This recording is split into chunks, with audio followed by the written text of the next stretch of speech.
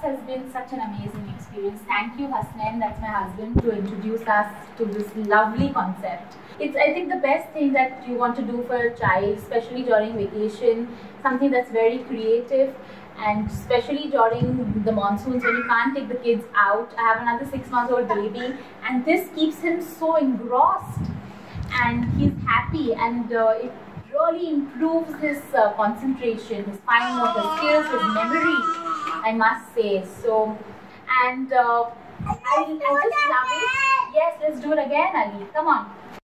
Why don't you do the leaves again?